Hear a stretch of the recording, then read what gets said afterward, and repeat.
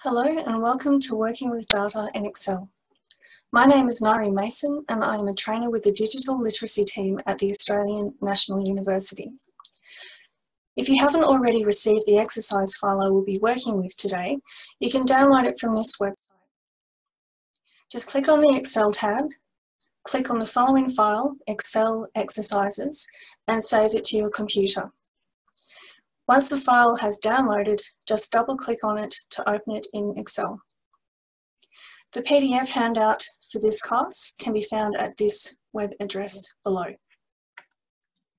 Okay, we will start with the blank spreadsheet, and I will show you the recommended spreadsheet setup to make full use of all the features of Excel. Heading row only in the first row of your spreadsheet, because if you set it up that way, you can use pivot tables more easily, filter more easily, and also sort more easily. Only have your data underneath that. If you need to have any annotations, I found the best way to do that is to create text boxes like this to put your annotations in. Because if you put your annotations in the cells of the spreadsheet and then you sort the data, you can sort your annotations along with the data at the same time. So it's just easier to do that. And it's quite easy to put a text box into Excel. You just go to the Insert menu and there is a text box function just here. When you click on that, you can click and drag to create a text box and type in whatever you like into that. Okay. When you're entering data and you have blanks, well, you have no data to enter, so you're typing in 1, 2, the next data point is missing, so you skip it. Do not be tempted to fill in blank cells with a 0. Okay, and the reason for that is 0 is a number that will be used in calculations. It will also be used when you're performing count functions. So when you're trying to count how many cells there are, valid cells there are in a column, it will count the zeros as well. Just a note that if you're in the habit of using the space bar to clear a cell, that actually puts a space character into the cell, which also gets counted in count functions. So if you ever need to delete data in a cell, it's better to hit the delete key or the backspace key on your keyboard. One great thing about Excel is that it has a handy fill function.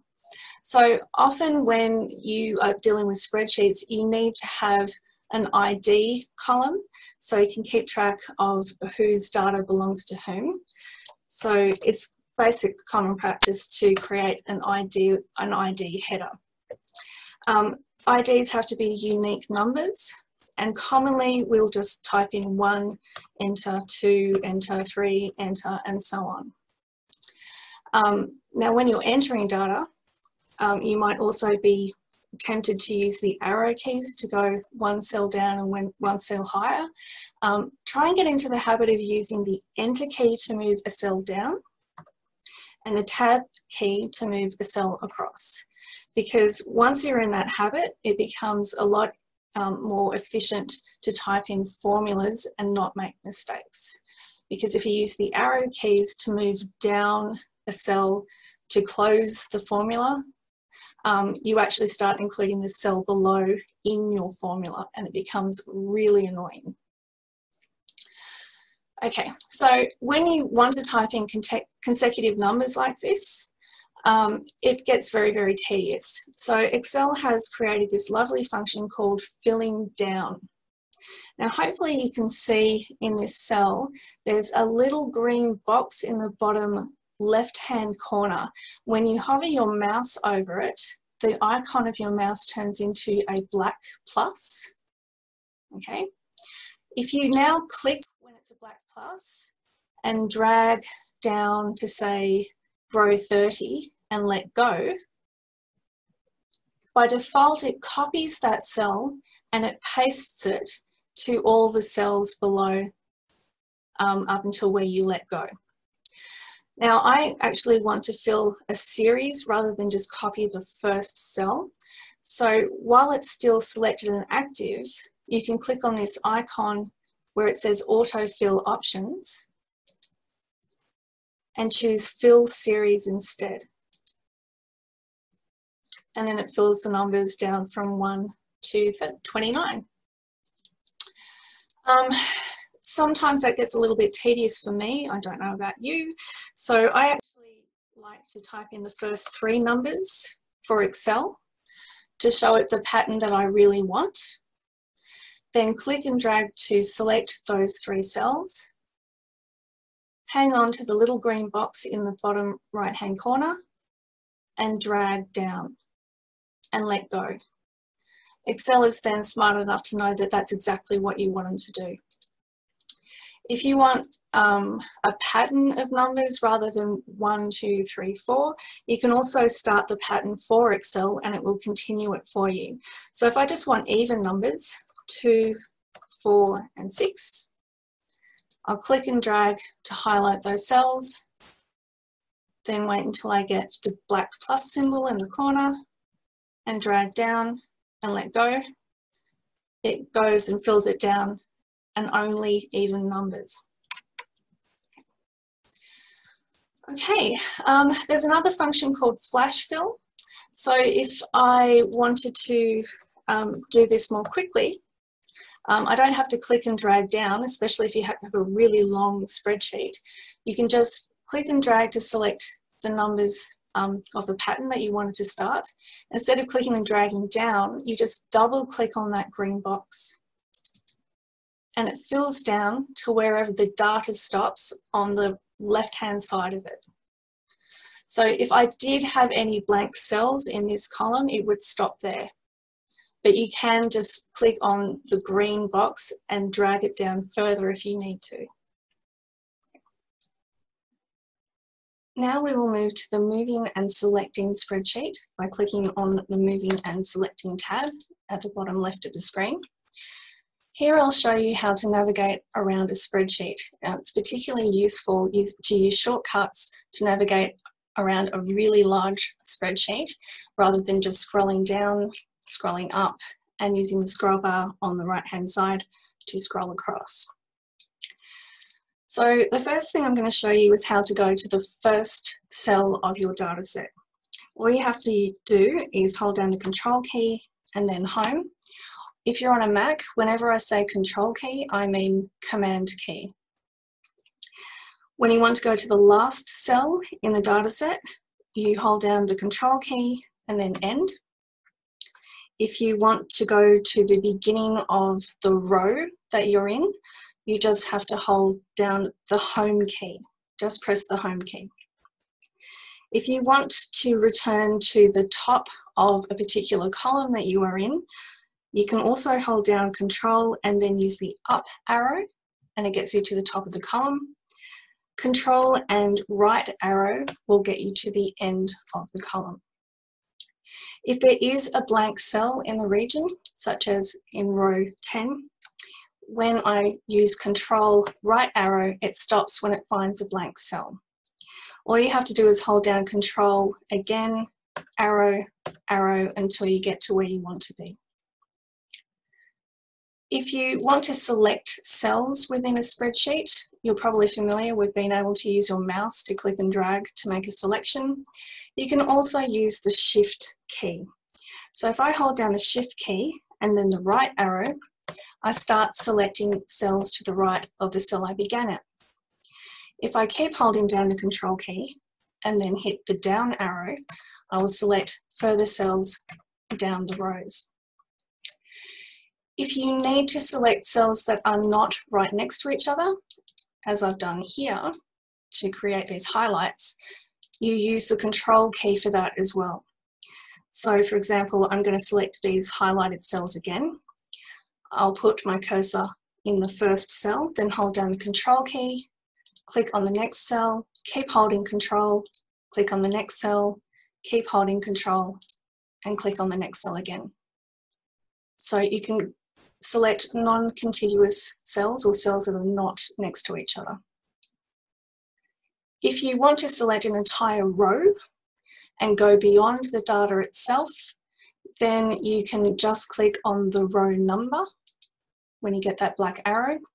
And of course you can select multiple rows by just clicking and dragging down from the row numbers. You can also do that with the column letters, but there are also handy shortcuts for doing that too.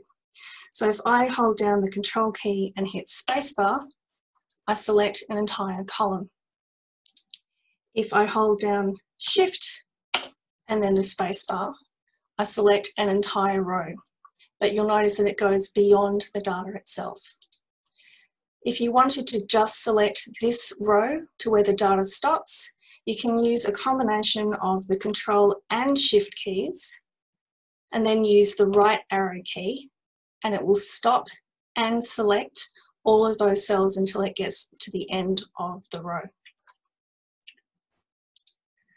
If you would like to select the entire data in your spreadsheet in one go, the handy shortcut there is the Control and then A key. So if you hold down Control and then press A, it selects the entire spreadsheet of data and the data only. Sometimes when you're working with long data sheets, you would like the heading row to stay in place. So we do that using something called freezing panes. Freezing panes can also be used to fix and freeze columns as well, and I will show you how to do that too. Okay, so the first thing you do is you go into the View menu at the top of the screen, and you will see a freeze pane icon. When you click on that, you have an automated option to freeze the top row only, which is what most people use. So if I click that, you might notice that a line appears at the bottom of row 1.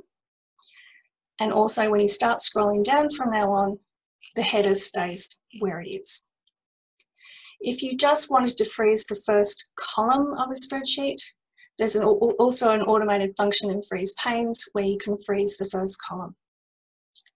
I'm going to unfreeze panes now and show you something a little bit more complex. Say, for example, this spreadsheet becomes very, very large. I not only want to freeze the first row, but I also want to freeze these first 4 columns. I need to find a cell that's at the conjunction of those points, and that will be cell E2. So it's below row 1 and it's to the right of column D. Now when I go to the Freeze Panes menu, I'll select Freeze Panes, just the top option. And now I get a line below row 1, and I do get sort of a grey line to the edge of column D. When I scroll down now, the header column stays. When I scroll across using the scroll bar in the bottom right hand corner, those first 4 columns stay in place as well.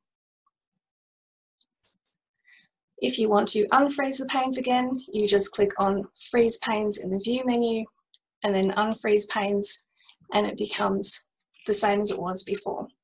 So that's another reason why it's important to reserve your first row for your headers so you can make full use of that automated feature. Next, we'll go on to the Formula 1 tab at the bottom here, and I will show you how to do some basic calculations. When typing in a formula in Excel, Excel has to identify it as a formula rather than text. So I can't just type in 1 plus 1 and hit the enter or return key because it thinks it's text. All formulas have to start with an equal sign, not a space and then an equal sign, because it will see that as text as well. So all formulas start with an equal sign. You can use any number of these symbols in your formulas, so the plus, minus, /, it does not recognize backslash. The asterisk is for multiplication, The percentage symbol is used in conjunction with multiplication in order to calculate percentages. So cell A1 percent of multiplication, B1. And the hat symbol is used to raise a number to a power. So cell A1 raised to the power of 2 is A1 squared. It's important to remember the order of operations. So the first thing that happens in calculations is whatever is in parentheses or brackets happens first. So for example, in this formula on the right here, 1 plus 2 will be calculated first, and then the result of that will be multiplied by 3. And then 4, and then 5 will be added to the result. Negation happens second in the order of operations because you might have negative numbers. Percentages are calculated next. Then exponentiation, so raising numbers to a power, then multiplication, division, and addition. There are further examples of how this order of operations will change the result of a formula in this box to the right. So, when typing in a formula, here we want to calculate the total amount for each of these 4 months. So we start with an equal sign. Instead of just typing in 22 plus 33, it's more efficient to use the cell reference numbers. Okay, and what I mean by that is the number that comes up when you click on a cell, it is column letter and row number. When typing in a formula, you could start the formula with an equal sign and then type in the numbers that you want to add together, so 22 plus 33, etc. But it is much more efficient to use the cell reference numbers instead of the numbers themselves. So in this case, we want to use the cell reference number B2, so I'll type in B2. You'll notice that B2 now becomes blue, and so does the cell it refers to. So that's a handy way to make sure that you have entered the correct cell into your formula. The reason why we do this is sometimes we find there are data entry errors, in which case you don't have to redo the entire formula that you've written here. You can just change the cell itself and it will already update the formula. So the next cell in this formula is going to be 33. So I'll type in plus, then B3, and you can see that's been color-coded as red. Then plus again. I could type in B4 next, but it is generally easier for me, I find, to click on the cell I want to include in the formula, and it will type the cell reference number in for me. So I just clicked on cell B4, it typed B4 in the formula, and now I can continue. So plus, I'll use my mouse to click on cell B5, and that adds it to the formula too. Now I've finished, I will not use the down arrow to close off my formula, because as you see, it starts including a different cell in the formula if I do that. That's why it's always good practice to get into the hang of using the Enter or Tab keys to move from cell to cell. So I'll click Enter now, and there is my total. I'll show you how to use the percentage calculation feature. So here I want to calculate 7% of 22.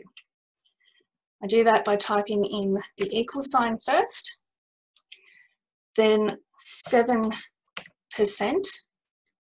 times, so the asterisk, 7% of, I could type 22, but I'm going to click on the cell B2, so it refers to that cell for me.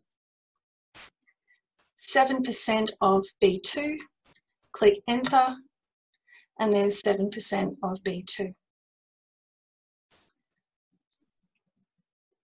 If you ever want to copy the result of a formula to another cell for use later, you can't just copy and paste directly, because what you will be copying and pasting is the formula and not the value.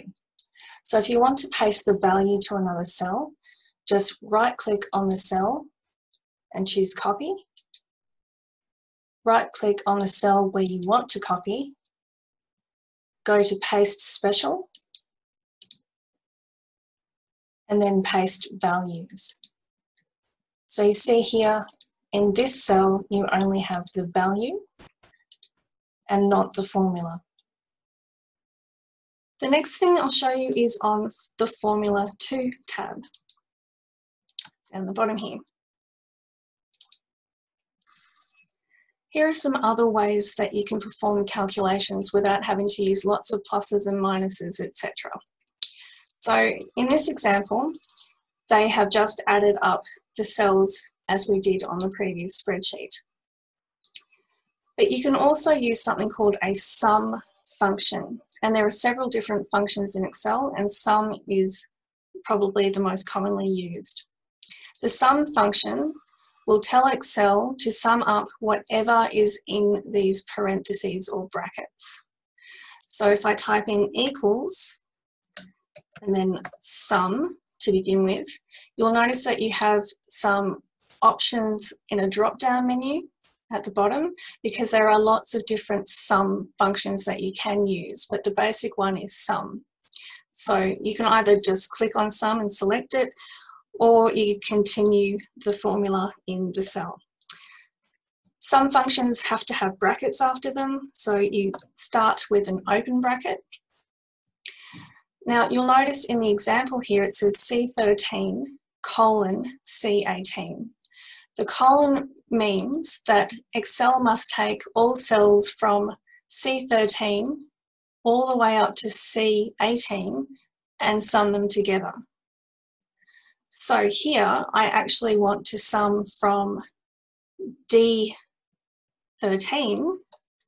colon, and I don't want D13 again, I want that one there, D18.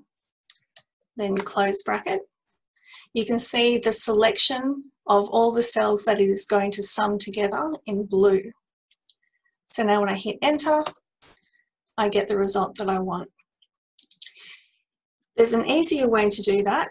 You can type in the equals symbol again, sum again, open bracket, but instead of typing in C13, you can just use your mouse to click and drag the range of cells that you want included in the sum function.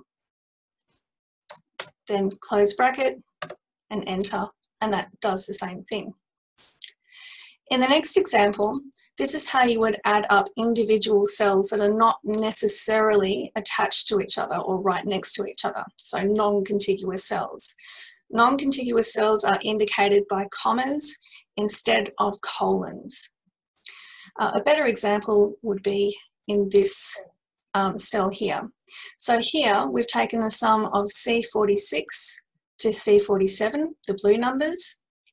Then there's a comma, C49, comma, C51. So it summed these contiguous cells together using a colon, then comma separated to add this cell and then that cell.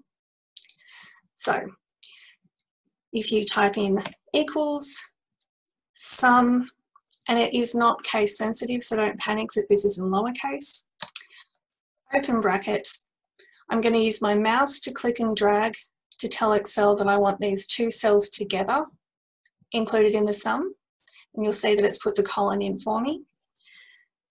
Then I could type in the comma now if I wanted to, but you can also use that handy trick of selecting non-contiguous cells that I showed you on the moving and selecting spreadsheet. So I will now hold down the Control key, use my mouse to click on cell D49, so you can see it skipped the cell in between.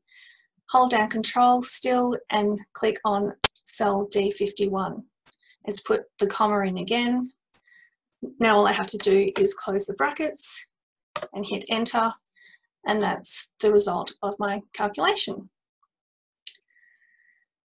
There is also a handy auto sum function, so you don't have to type in anything, you just have to click one button in most cases. So to do that, we'll go to the Formulas tab at the top of the screen, so the Formulas menu, and you'll see a great big sigma symbol with auto sum written underneath. There is a drop-down menu there which shows you that you can auto sum, auto average, auto count numbers, auto find the maximum value in a range and the minimum value in a range. Here we're going to use auto sum, and all you have to do is click on the big sigma symbol. And here you see it's typed in everything for you, and it's smart enough to know that you wanted that range of data. If you have any blank cells, again, it's probably going to stop wherever there's a blank cell. So if you want to increase that range, you can hang on to one of these little blue boxes at the edge of the selection. Your arrow turns into a double arrow. Then click and drag higher up and let go where you want it to finish. I actually want that smaller range that it's selected automatically, so I'll click and drag back to where it was and then enter, and all you had to do was 2 clicks and you have automatically summed your column. If you want to do something that's a little bit more functional than just summing things up, for example, if you want to calculate the average of a column or the standard deviation of a column, you can find that either in one of these little books at the top of the screen that have their own drop-down menus. So if you're dealing with finance data, it limits all the functions you can use to finance in this menu. Maths and trigonometry, it limits all of those into this menu. Probably easiest is to use the Insert Function icon. By clicking on Insert Function, you can directly look for the formula you're looking for or the function that you're looking for. So here I would like to find a standard deviation. So I'll type in standard deviation and then go. It hasn't actually come up with standard deviation to begin with, but here we can see something that looks generally like a standard deviation function. There are quite a few standard deviation functions, and all of them are explained in the little text box below. When you click on one of these, it explains exactly what it means. Generally, when you're dealing with data, you are either going to use STDEV, which estimates a standard deviation based on a sample, or STDEVP, which calculates a standard deviation based on the entire population.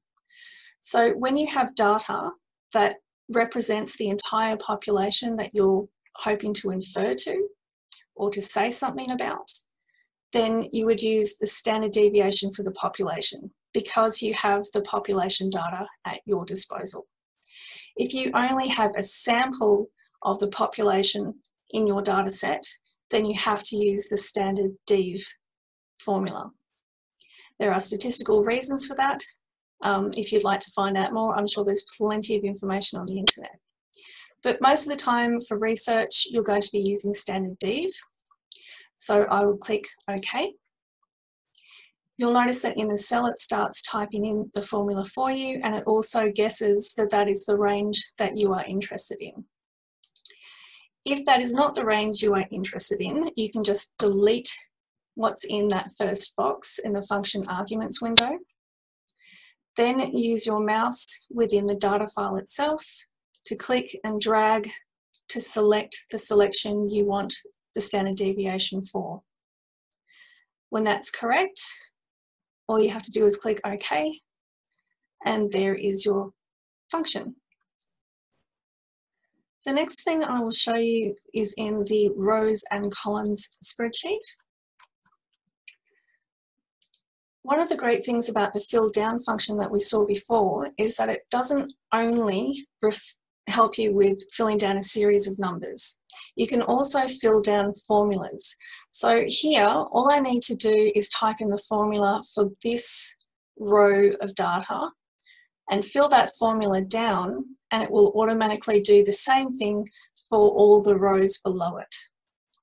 So you can choose your favorite method of summing up these first, second, third and fourth quarter results, but I'm just going to put my cursor in cell G2 and hit the auto sum button, and it does it automatically for me. Now I'll click enter. When I go back to cell G2, I'm going to fill that formula, which you can see in the formula bar at the top. I'm going to fill that down to the other rows. So I will just hang on to that little green box at the edge of the square so that my plus turns into a black plus symbol. Click and drag down, and it fills down that formula. So you'll see the first row is cell C2 to F2. The next formula is for C3 to F3. The next one, C4 to F4, and the last one, C5 to F5. And the reason why that works is because Excel uses something called relative cell referencing.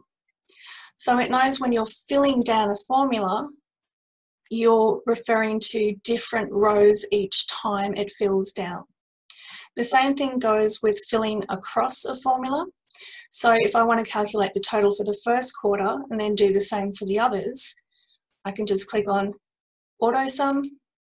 It auto sums the first quarter for me. Click enter. Then I will auto fill from the first quarter to the fourth by clicking and dragging that little green box. And you can see now the first formula refers to column C, the second column D, the third column E, and the fourth column F. Now, sometimes you don't want relative cell referencing. So for example, I want to calculate the bonus amount in the bonus, or the bonus total in all of these rows. I'm going to put the bonus amount in the box over here, which in this case I'll have as 7%. Okay.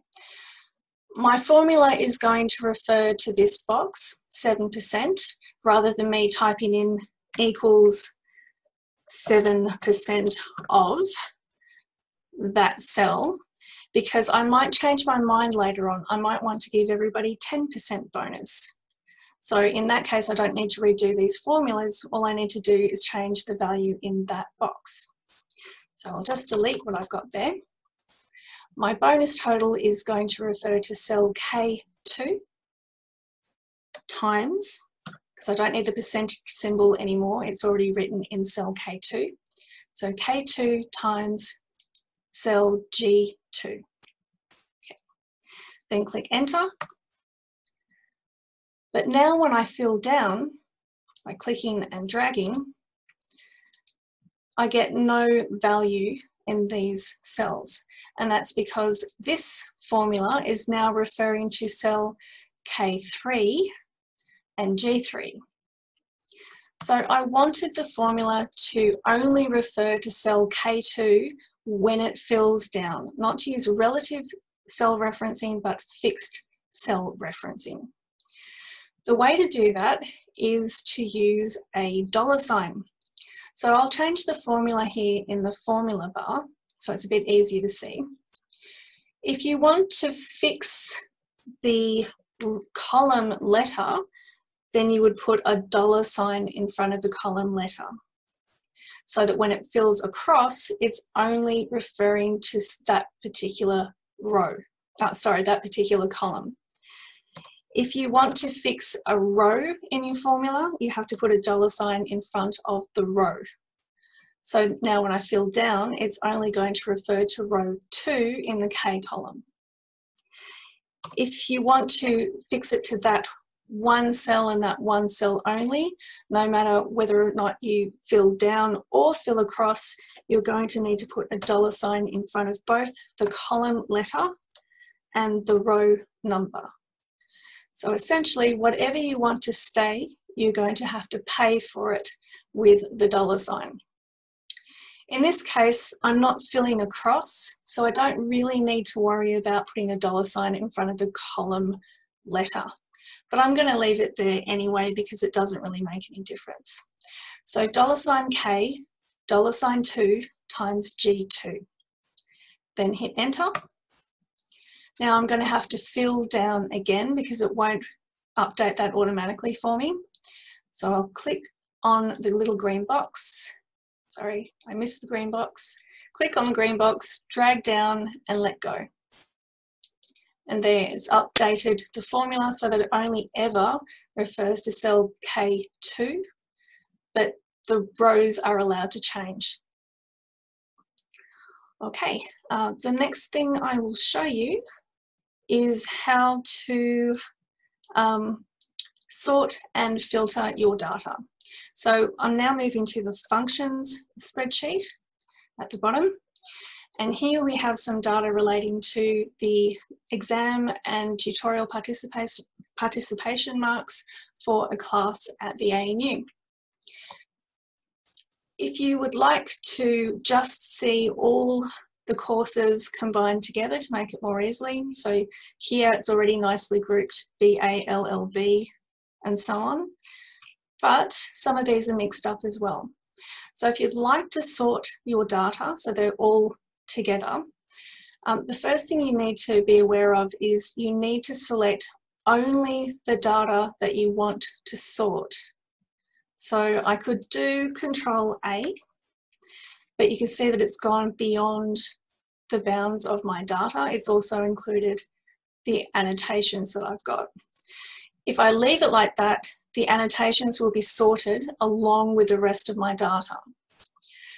Please be aware that there seems to be a glitch in Excel at the moment, that if I click on this little green box to minimize the selection, it's actually going to delete everything that I no longer selected.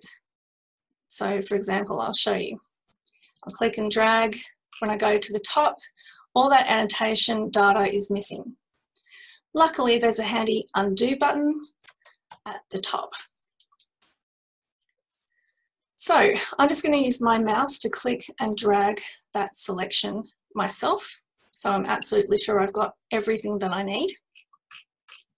Okay. Then we go into the data menu and click on sort.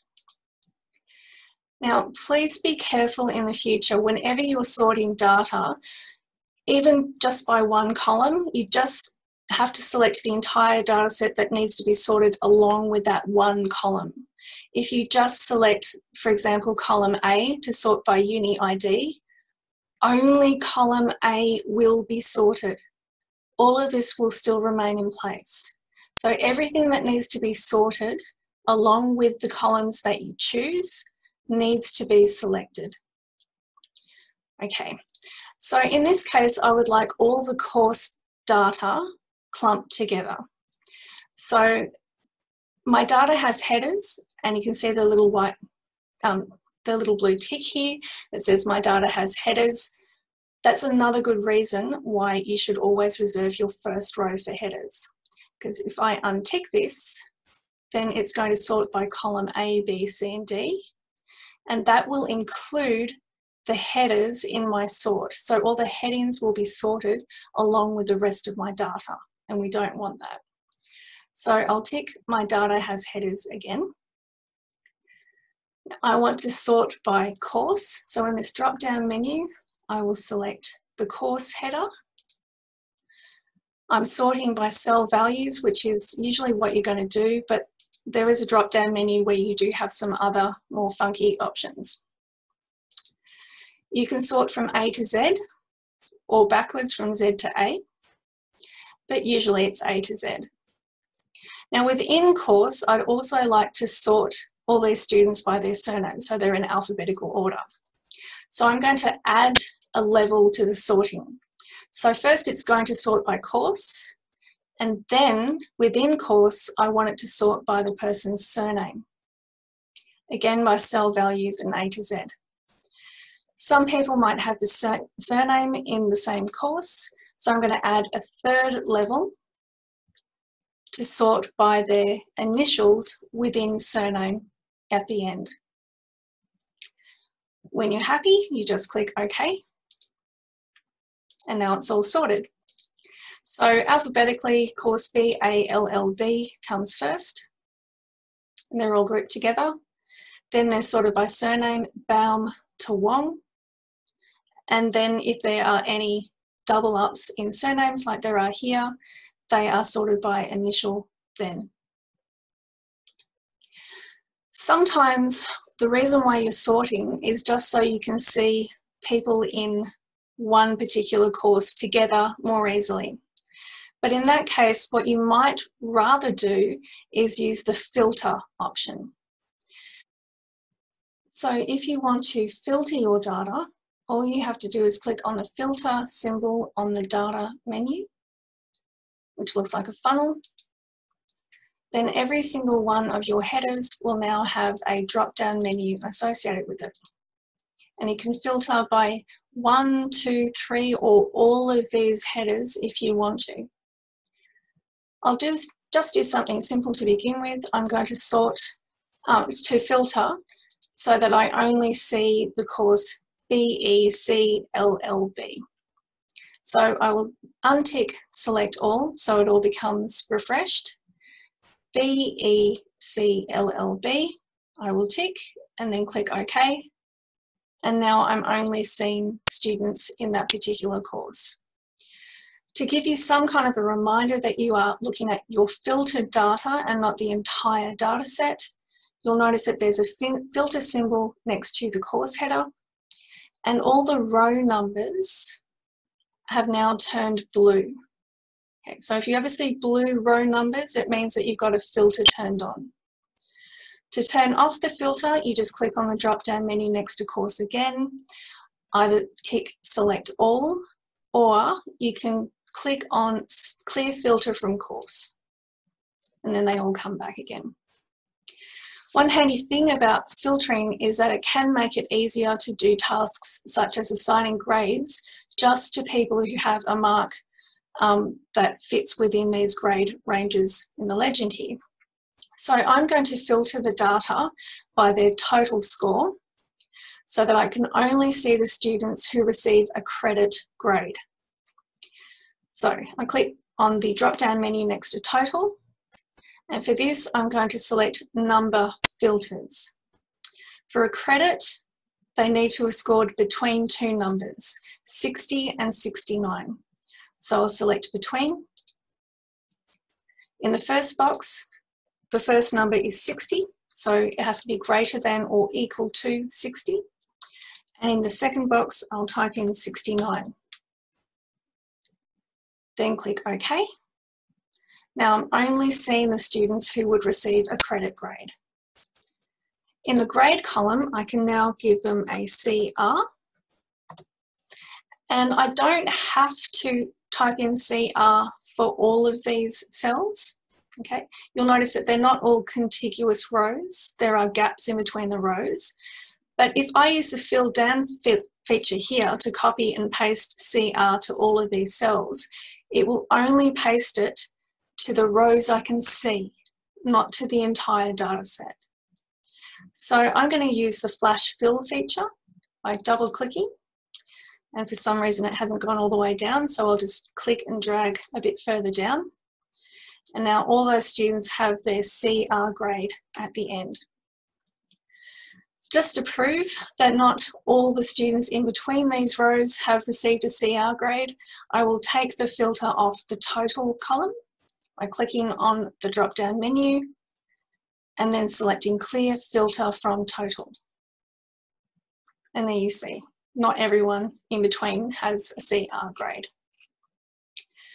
You can also use logical arguments to filter through text. So for example, in the surname column, I might be looking for a particular student. Their surname began with BR and I can't remember who it was. So instead of sorting through the data, I can just filter by surname and look for students whose surnames begin with BR. So I'll click on the drop-down menu next to surname and then use a text filter to do that. Now I could use begins with, but I'm going to show you something a little bit trickier that's a lot more flexible.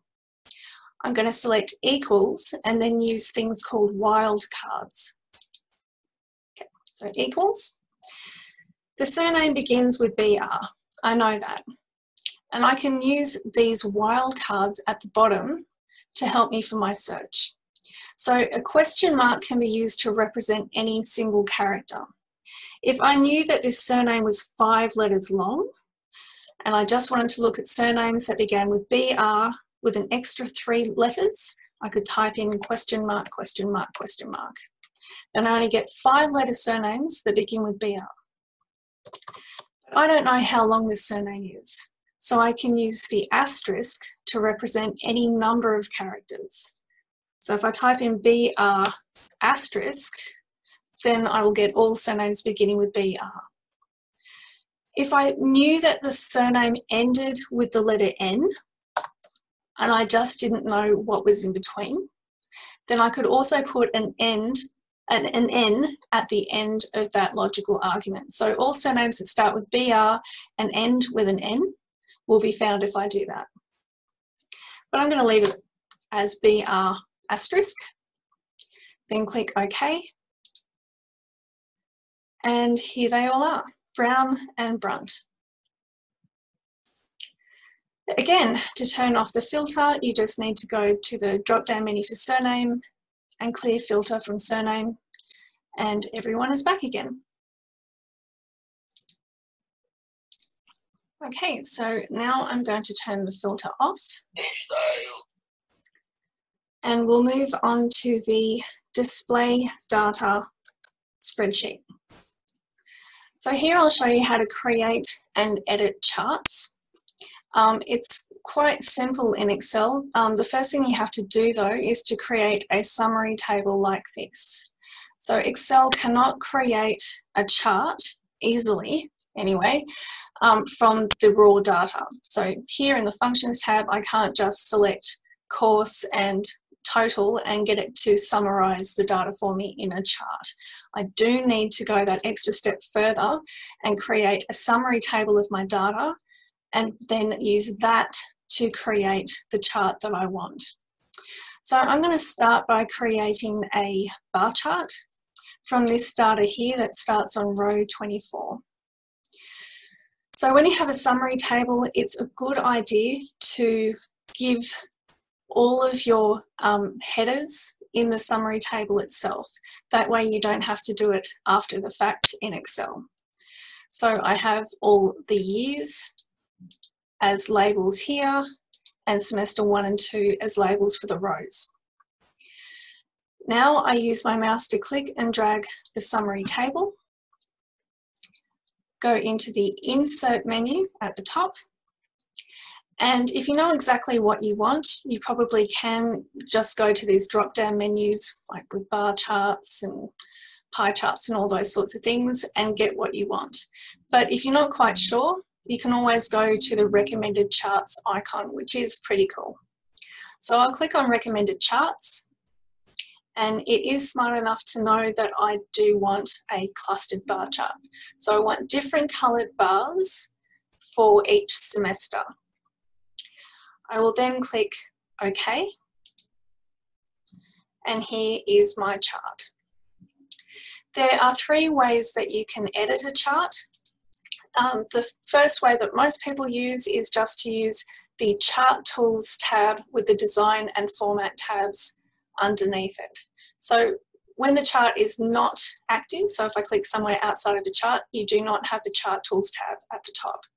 But when I click back on to the chart itself, I get the Chart Tools tab and the Design and Format tabs here.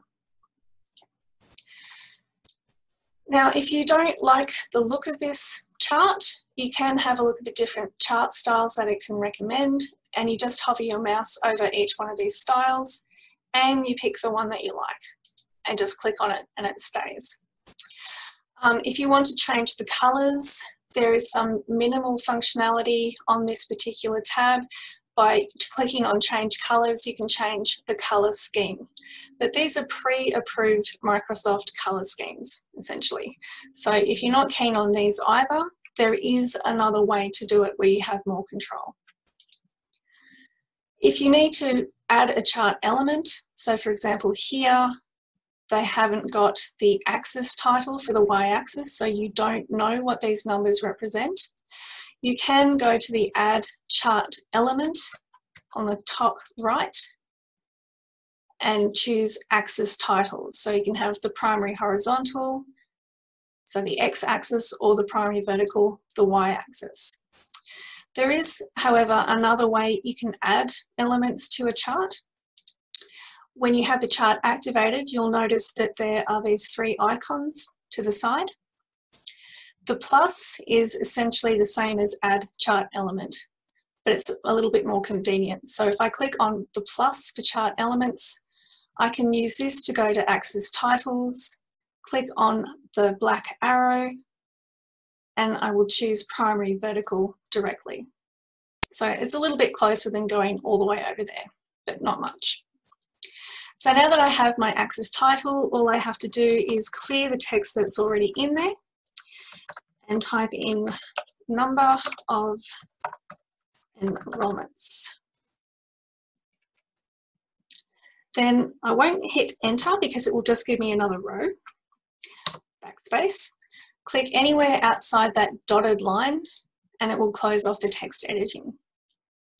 If you want to change the the title of the chart, you just click on Chart Title, delete what's there, and type in the title, number of enrollments per semester per year.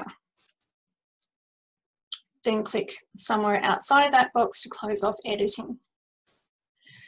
If you decided that you didn't want the clusters to be by year, but you wanted them to be by semester, you don't have to create a brand new chart.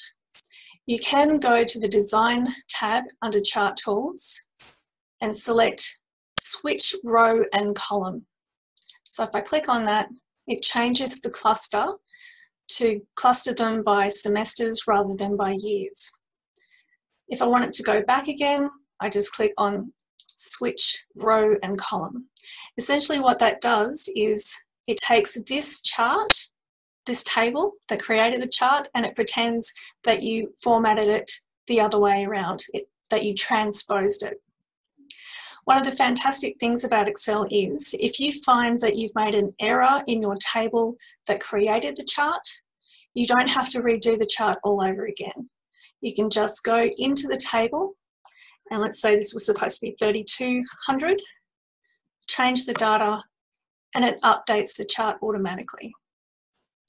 Change it back to 3100, just have a look at this bar here, it changes it back. If you decided that you didn't actually want 2010 reported because you didn't have both semester 1 and semester 2 data at the time, then you can just remove that column without having to change the table at all. So when I go into the Design tab under Chart Tools, there is an icon called Select Data. If you click on Select Data, it also allows you to unselect data to display. So I want to unselect 2010 because I don't have a complete data set for that. Then click OK, and now I just have 2007, 8 and 9. If you just change your mind and you want it back again, you just go back to Select Data and tick the box again because it's always a possibility. You can do the same thing for semester 1 and semester 2, so if you just wanted to see semester 1 data, you can do that here as well. For now, I'll click OK. If you wanted to have a bit more control over what colours are represented on your chart, or you want to change the y-axis values or increments, the much easier way to edit a chart is by using a special chart editing window. Now to get that window, the easiest thing to do is to double click on the chart itself. So anywhere in the chart, just double click and you'll get a Format Chart option area on the right hand side. You can always close that to get more real estate later on. You just have to double click on the chart to get it back again. Now the options here will change depending on what you click in your chart. So here I would like to change the colour of the red bars and the red bars only. So I click once on one of the red bars so they all get selected, as you can see here. Then where the paint tin icon is, I get a fill and also a border option just by clicking on these arrows. I would like a different fill and I would like a different colour. So under fill colour, I will select something different. Let's say purple. Then it updates the chart. If you're printing in black and white, you can also ask for a pattern fill, which is quite handy as well. You can have a different colour for the border than you do for the fill if you need to here, but generally most people don't use that. If you would like to change the values on the y-axis, so the range on this y-axis, because obviously nothing is lower than 1000, you might as well start at the 1000 mark. So I'm going to click on one of the values of the y-axis so that they all become selected.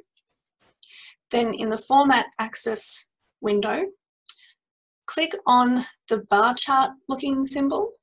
Okay. If you click on the arrow next to Axis Options, it allows you to change the minimum and the maximum values. So I want to change the minimum value to 1000. Then I'll hit Enter and it updates the chart. If I want the increments to go by 250 increments rather than 500, you can do that in this units box. So I'll change that to 250. And then you get more anchor points. There are a number of different things that you can do with formatting. You just basically have to click on whatever you want to format, and then you will have all the options you need in these areas.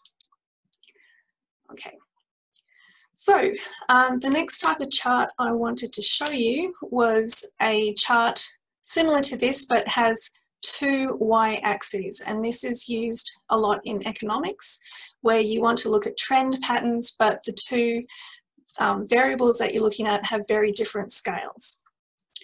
So to do that, I will scroll down a bit further and find the secondary axis chart.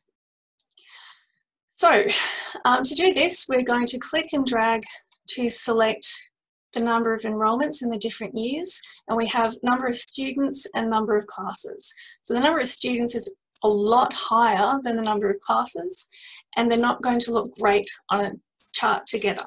So we're going to use something called a combo chart to get two axes, two y-axes. So if you now click on the Insert menu at the top, click on Recommended Charts, and you'll see it recommends a clustered column chart, but you can't really tell the trends there. So what we need to do is to click on the All Charts tab and then select Combo, which is right down the bottom. Now it still looks pretty similar at the moment, but you'll notice there's a box down the bottom that allows us to create a secondary axis. So I'm going to create a secondary axis for classes by ticking this box for secondary axis classes. You can choose which one has which symbol, so you can change students to a line graph and classes to bar, or leave it here as it is, clustered column for students and a line chart for classes. And this looks quite good. So if I now click OK, I have a chart with two y-axes. Unfortunately, you don't know which axis refers to which one of these. Okay, so we do need to label both of these y-axes. And if you remember from earlier, we can do that simply by clicking on the plus symbol next to the chart, axis titles, and we want the primary vertical and also the secondary vertical axes. And now I can go into the chart and I can say that this is for enrollments, and this axis is for classes. Okay. The next type of chart I wanted to show you was a line chart of means with error bars representing 2 standard errors, which is commonly used in the sciences. So we will now move on to the error bar tab, which is just down here. So the error bar spreadsheet. I'm going to create a line chart where the points on the line chart are going to be the means of the take-home exams for each one of these courses. Okay, so it's pretty straightforward, as we've seen before. I just click and drag to select my summary table. This is information that we will use for the error bars in the next step. Then click on Insert. I'm going to go straight to a line chart from this drop-down menu. I'll select the first one, and then there you have it.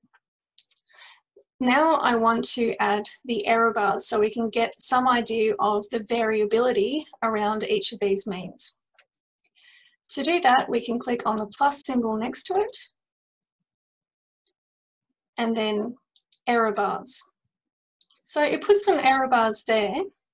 If I click on the black arrow next to it, if I specify standard error, it doesn't look right. All of them look exactly the same width, and they're very, very small. And that's because Excel doesn't actually know what the standard error of the mean is for your data. This is the only information you have given it, so these are just guesses. It's really important to remember that just by clicking on standard error does not give you standard error bars. It gives you placeholders for proper standard error bars. What you need to do to get the actual standard errors is to click on More Options. And when you do that, it changes this window to the right-hand side so you can format the error bars. You go to the little bar chart symbol on the right to change what the error bars represent. So it's set to standard error, but as I said, it doesn't know what the standard errors are. So we need to put in custom values by clicking on the Customs radio button. The information that I'm going to give it, I had to calculate myself. So in the table, next to the table of means, I've calculated the standard deviation of each one of those means, the number of people that represents, and then calculated 2 standard errors.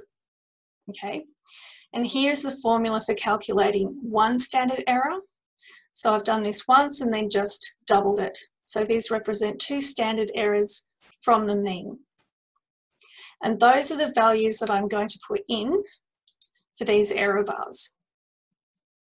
So I've ticked custom in the error amount, and now I'm going to click on the specify value box. You see here in the positive error values, so they're the bars above the mean, it's guessed that it's going to be 1 and it's wrong. So I'm going to delete Excel's guess. Then I'm going to use my mouse to click and drag to highlight the actual error amount that I want displayed. Do not include the header. It doesn't want to know that. It just wants to know the actual values. I have to do the same thing again for the negative error value box so that it does the equal distance below the mean as well. So I'll delete the negative error value that's in that box, go back to my table, click and drag to highlight those standard errors, then click OK.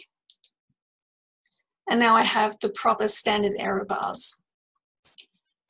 Sometimes when you see these charts, if they all look identical, it's because somebody has forgotten to go that little extra step further.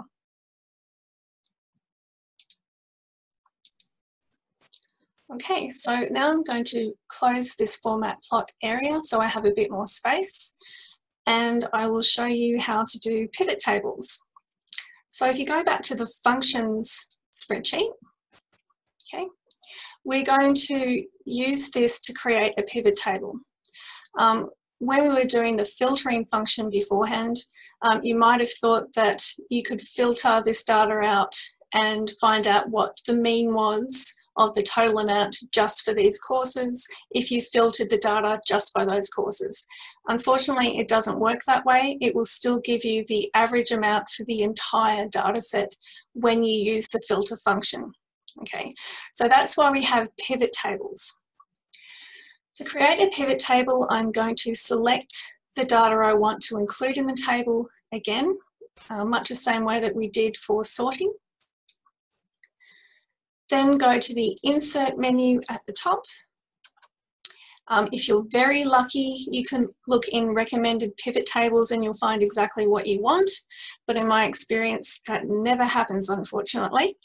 So we'll click on Pivot Table to just insert a pivot table. It will ask us to make sure that that's the selection we want, and it is. It's going to create a new worksheet for us. So we'll get a new tab down the bottom here. Click OK. And now we have the start of a pivot table. You'll notice that we have a new spreadsheet called Sheet 2. If you want to rename a spreadsheet, it's very, very easy. You just have to right-click on the name that's there, click Rename, and I will call this Pivot Table. Enter. You can also move these spreadsheets around, so change the order of them. So if I want the pivot table at the end, all I have to do is click on Pivot Table Header, then drag and let go after functions and move them around that way. Okay, so here we have our pivot table fields. These are all the columns that we can use in creating our tables. If I click somewhere outside of this pivot table image, those pivot table fields will go away. Don't panic, you just have to click on the image again and you have your fields again. The easiest way to construct a pivot table is to actually get a pen and paper and draw up the table that you want to see. It will make it a lot easier to decide which of these columns go into which of these boxes. Okay. So I would like to know the total number of people in each of the courses who passed and failed. So in courses, in the rows, I want the courses. So I can just tick the box that says course, and it will guess that that's where I want it to go. If I didn't want it to go in the rows, but I wanted it to go in columns, I can just click on course and drag it to the columns box and let go. In fact, I always find that it's easier to just click and drag to the box you want in the first place rather than just ticking. Now in the columns, I want to know the number of people who passed and failed. So I'll click and drag pass and fail into the columns box. So this is the table that I want to see, but I have no information in it. So to find out how many people are in each of these categories, I need to put something in the values box where this sigma symbol is. Essentially, you can put any variable in there. I could put uni ID in there. All it does is count how many people. But the best thing to do is probably just to reuse one of these variables, pass, fail, or course, in your values box. So I'm going to take pass, fail again from the main menu, click and drag it into the values box and let go. And now it tells me the count of people in each one of those cells. So 4 people failed in BALLB and 22 passed, and the grand total of people in that course was 26. If I wanted to know the average grade of people who passed and failed within each of those courses, then I will need to use their total mark for the values in the table instead. So I'll take count of pass fail and drag that out of the values box, then take total and drag that into the values box. by default it's always going to count the sums. Right? So if you wanted anything other than sums, you need to change it either by clicking on the drop-down menu in the value field settings area. Okay, so you can change that here. But a much easier way, if I cancel out of here, is just to go to the table itself, right-click on one of the cells in the table with the values, and then you can change how the values are summarized. So I'm going to summarize the values by average, click average, and now I just have the average mark for all the people who failed and all the people who passed. If I just wanted the average mark for all of the courses, regardless of whether or not they failed or passed, I can change the table again by deleting the columns. So I will now take pass and fail out of the columns area, move it back, and now I just have the average course mark for each one of those courses. You'll notice that a lot of them have very, very large decimal places. You can always change the number of decimal places on the Home tab by selecting the cells that you want to change. On the Home tab, click in the number area on one of these two options. So the first 0 option is to increase the decimal. The second one is to decrease. So if I click on this once, it puts all of the decimal places to the same place, but one less than the highest. If I keep clicking, I can keep clicking until I get 2 decimal places, which is what I'm more comfortable with. Again, you can always increase or decrease that way. In pivot tables, if you wanted to filter out the pass-fail marks in this particular course, there is also a filter option. So if I click pass-fail and drag that to the filters box, okay, at the moment it's showing everyone, but I can filter this data so that it only shows the people who passed the course. So on the drop-down menu, I will filter to only people who passed, then OK, and you'll see the marks are higher. You can always change that back again by clicking on the filter for pass, selecting all, and then OK. One thing that you need to remember about pivot tables is that they are not like charts. So if you go back to the functions spreadsheet, which created the pivot table, and change any of these values in the data, the pivot table does not automatically update. So it's usually good practice, particularly when you're working with other people, to refresh the pivot table every time you work with it. You can do that by right-clicking on the values in the pivot table and then clicking refresh. So they're the basics of pivot tables, and that's everything that I was hoping to show you today. If you have any questions after this webinar, please feel free to email the Digital Literacy Training team and they will get in touch with me. Thank you very much for coming.